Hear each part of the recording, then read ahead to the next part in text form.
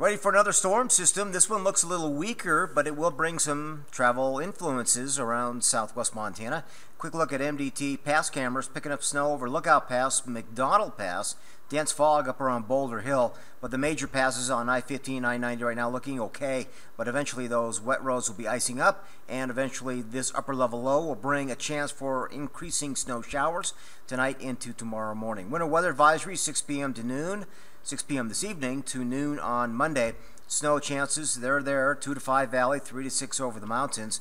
Not a major dumping of snow, but just enough to cause, again, some travel headaches in our area. So as you look at the high-resolution model, as we let this play out this afternoon, evening, into Monday morning, you're going to see these off and on snow bands. And if you get caught underneath some of these bands, they can bring some brief heavy snow and reduce visibility.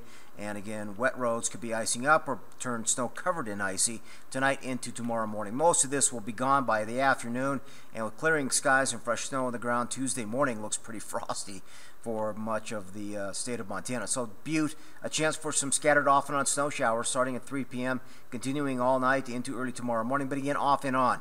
And watch for about 2 to 5 inches of accumulation.